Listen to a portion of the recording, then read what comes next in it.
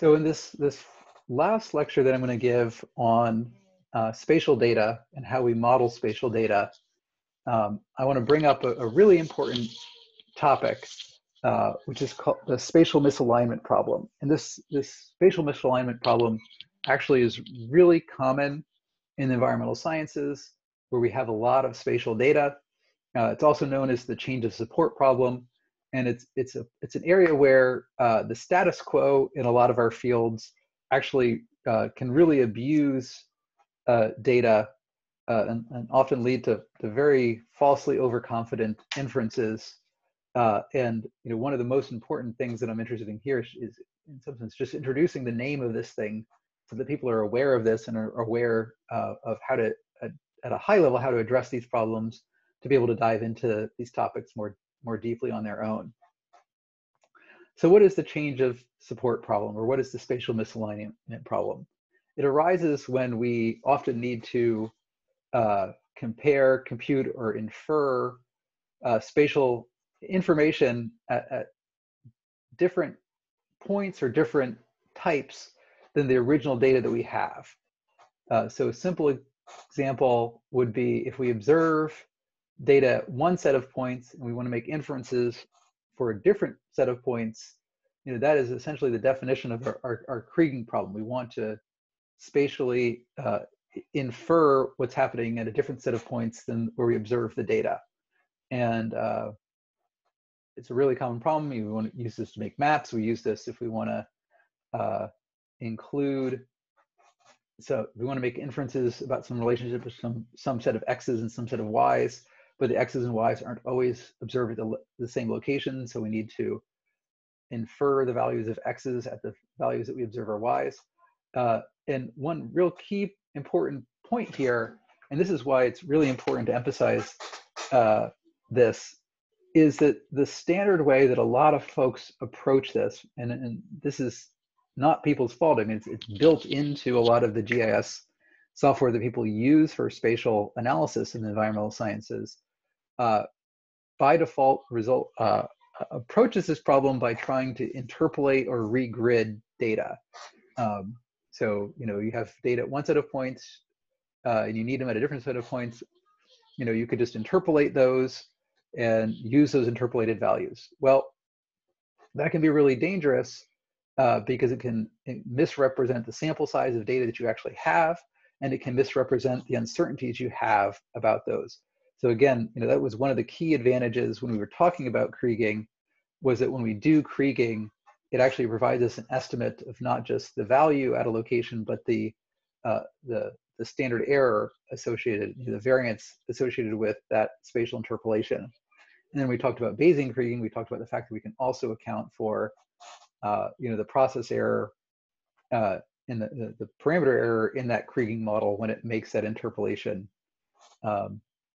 And if you're then going on to use those spatially interpolated values, well, ideally you would be fitting one giant model that includes the spatial interpolation and any further inference at the same point, so that you fully capture the covariance structures between different types of errors. But if you're unable to do that, you need to go back to things we talked about in the middle of the semester, like errors and variables, and you need to bring in the errors in those variables, and not just naively at a point, but you ideally would be bringing those in terms of the covariances across locations as well. Because again, when we're dealing with spatial data, the spatial covariances is really a lot of what's key to making those inferences. So in addition to the problem of making observations of one set of points and making inferences of another set of points, we find that this can also show up for all of our combinations of point and block data. So you might be observing data at points, but you want to make inferences at blocks. So you have some set of sample points and you want to understand what's happening at some larger, say, political unit. You have inferences. Alternatively, you might be getting statistics at some block level, say county level data, and you actually want to make inferences back to that continuous surface that would allow you to say what's happening at any point. And then sometimes you have observations in one set of polygons and you want to make inferences about a different set of polygons.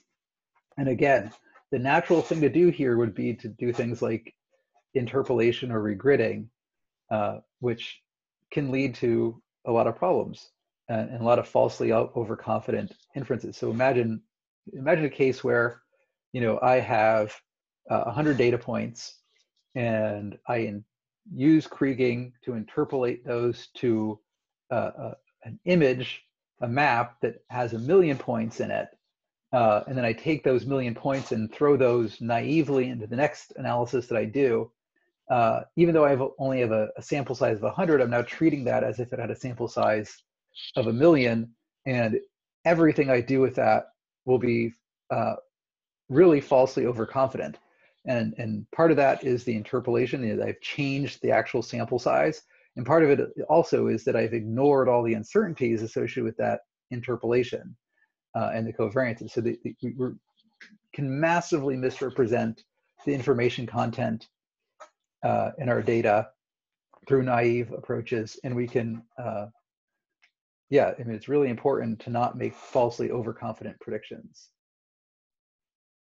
Okay, so we talked about moving from points to points. Next, kind of talking about moving from points to blocks. So you collect data at points in space, and you want to make inferences about the integral of that. So I put out forest inventory plots, and I want to estimate county level carbon stocks or biomass stocks. The traditional approach to this is just to calculate a sample mean and variance. Doing so could result in ignoring the spatial autocorrelations within a county.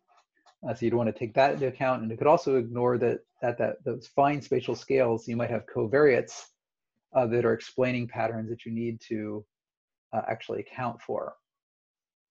So a recommended alternative, if you need to, essentially if you need to upscale from point data to larger data, would be to actually build a Bayesian spatial model that has covariates and project that to a fine grid resolution, and then from that grid numerically integrate up. So if I have 100 data points, I interpolate to a grid that could be at 1,000,000 points. I produce thousands of maps. And for each of those maps, I can sum up the predictions, say for a county. And I'm doing that for each map, not for each grid point. And that's really important because by summing that up for each map, we're accounting for the spatial covariance within that map.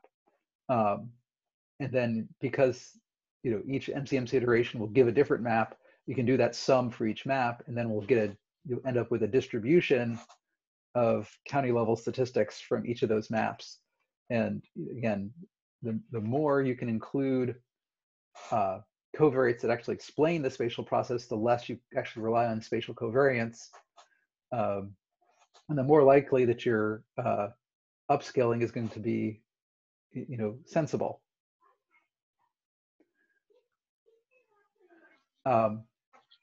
And the opposite, sometimes you have block data and you're trying to make inferences about this, again, the smooth underlying surface. And sometimes that can just emerge out of writing a process model that describes that smooth underlying surface. But sometimes it can also occur by, you could write down a model that makes inferences based on some fine resolution grid, and then your data observations come by writing a data model that compares the sum or the integral over that grid to the actual observed data. So you can imagine that your inference might be occurring on some fine spatial resolution, fine grid, but you write down a likelihood that says that the probability of observing this value in this particular ward, to get that expected value, compare that expected value to the observed value, I have to sum up all these points and divide by the number of points and compare that to what's actually observed. And as long as that underlying spatial model includes something like a spatial covariance, you're going to generate a smooth underlying surface. And then again, there's this problem of moving from blocks to blocks, where you might have, here I might be involving some, a data set on population density that's reported on some political unit. And here I have this data on structural density, which I believe might be coming from things like radar backscatter. And we need to, for any, if I want to move one of these to the other, for any particular one, we have, multiple sub-segments. So you need to kind of do this areal allocation where you divide up, a polygon into its component pieces, but acknowledging that those components, it's not just a simple weighted sum, because it's different subcomponents may not represent the same underlying smooth surface. So again, what you often are going to do in practice is thinking about a process model, either on a grid or continuous, that is occurring at some underlying spatial resolution that's much finer, so that you can do these inferences from one set of aerial methods. So essentially, you would do something like coming back to here. I would take one set of polygons, infer it to some smooth underlying surface, and then I would apply this new set of second polygons to that smooth surface and aggregate that up to a new set of blocks. So we're often doing block to block by transforming through a smooth surface underlying it. So in addition to needing to change support for a data set itself, some set of Ys, we also frequently will run into the problem of needing to change support and trying to understand the relationship between one set of X's and another set of Ys. So here we have an example map of our Ys, which are counts of pediatric asthma by zip code in the Atlanta metropolitan area.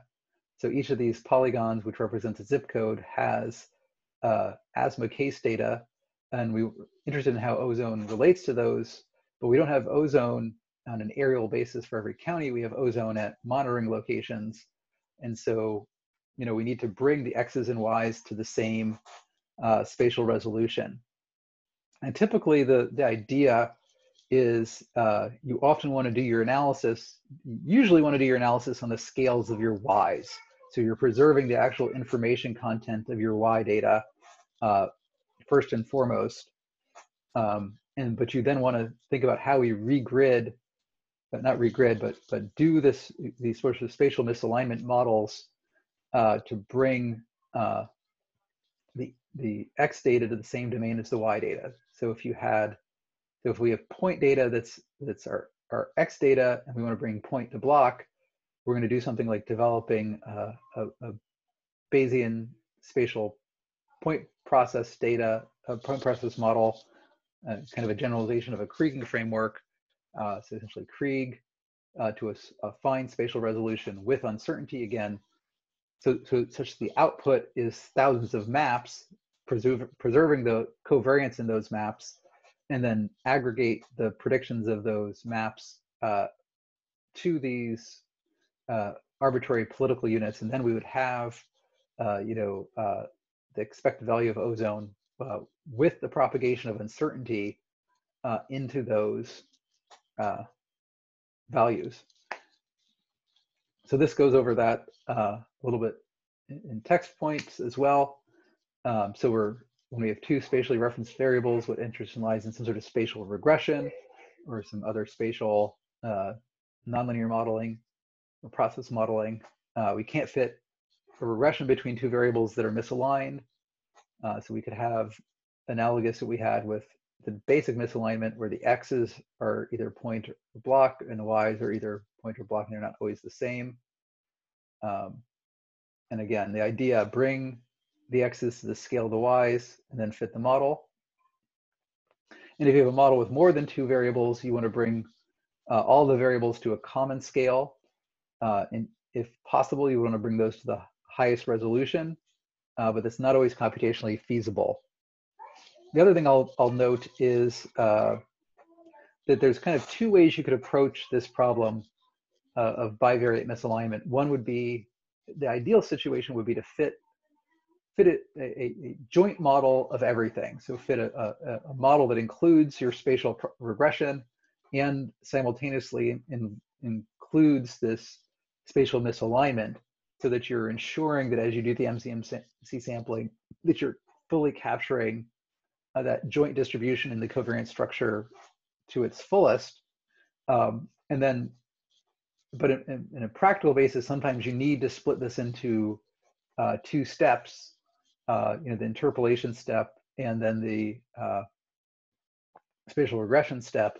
If you do need to split into two steps, it's really important to do everything you can to preserve those spatial covariances. So again, if I start by kriging, point data to some fine resolution map and I produce thousands of maps, when I move those to other points or to blocks,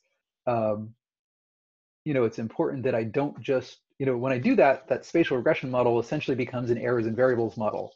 These X's have uncertainties associated with them because of this spatial interpolation, that I don't just do that errors and variable models independently, but I acknowledge that that there is an important covariance structure.